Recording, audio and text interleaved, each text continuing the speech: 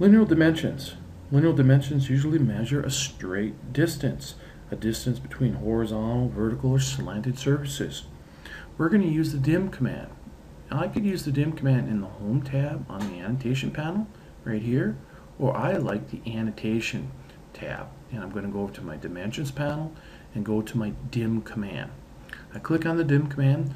The default method is just to select the object. I'm going to come over here. When I hover over it, it previews it. I select it by clicking the left mouse. I'll pull it out and I'll place my dimension. Let's do that again. I'm going to go and hit the escape key, and I'm done with that command. I can go up to the dimension command, just pick on the object, I preview it, I pull it up, and I place it. And I can escape the command. Now another method is to pick points. And so when it won't work to pick an object, like I want to pick from the end point of this line to the end point of this line type thing, then I need to pick points as my option. So I'm going to go up to dim, and I'm going to hover and snap onto the end point of this, and then I need to use my object snap. And so I'm going to go down here and I'm going to choose an object snap. I'm going to say I want to go to perpendicular. Alright, and so I'm going to come over here and I'm going to go perpendicular to here,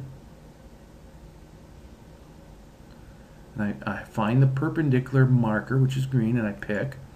Now I'll drag it up and I'll place my dimension. Alright, so I'll do that again. I'm going to go up to my dim command.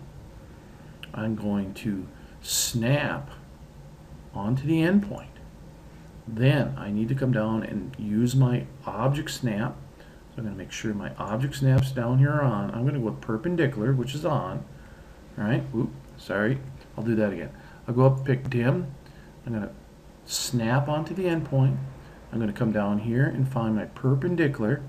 Find the perpendicular marker comes on, I pick. I'm going to drag it out. I'm going to place my dimension. I'll place it right here.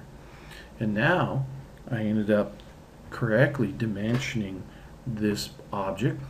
And so I have the overall views, and I have my two locating dimensions. And then all I have left to do is place my size dimension, which we'll leave for a later time. So linear dimensions using the dim command.